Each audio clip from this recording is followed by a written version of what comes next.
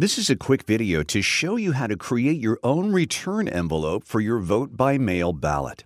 First, print out the envelope template that is attached to the email you receive from the clerk's office with your vote-by-mail materials.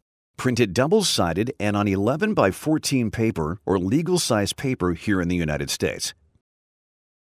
If you can't print it on legal paper, select Fit in the print options and it will just be a small envelope.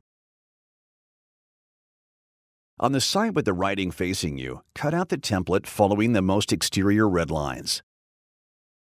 Now complete the ballot certification on the back flap. Be sure to sign, date, and mark what voter category you fit. Print your name and your service address next.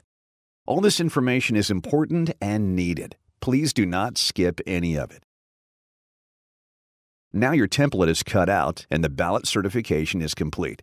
Lay it down with the security side up and the white flap at the top. Fold the side flaps over and fold the bottom flap up until you get to the red line. Tape it with a piece of tape on each side. Please do not feel the need to cover the entire envelope in tape. If we can't get it open to get your ballot out in one piece, it makes it difficult to cast.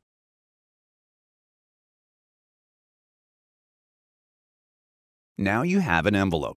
Fold your ballot to fit in the envelope and put it in the envelope. Fold the flap down. Then using a single piece of tape, secure it along the bottom of the flap. If you received assistance with completing your ballot, the individual who assisted you needs to complete this section here.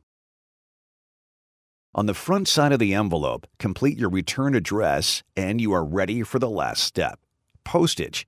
Postage is paid if you are depositing your vote-by-mail envelope at a U.S. post office, in a U.S. post office box, an overseas U.S. military post office, or to an American embassy or American consulate.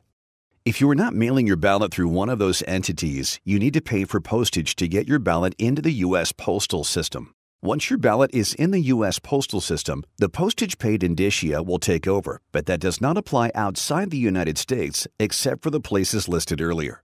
However, if you choose to place this envelope in a mailing envelope, the postage paid is voided and you will need to pay for the entire postal trip to the clerk's office. You can track the status of your ballot on our website at your voter portal. It will tell you when we have received your ballot. If you have any questions or concerns, please do not hesitate to contact us right away.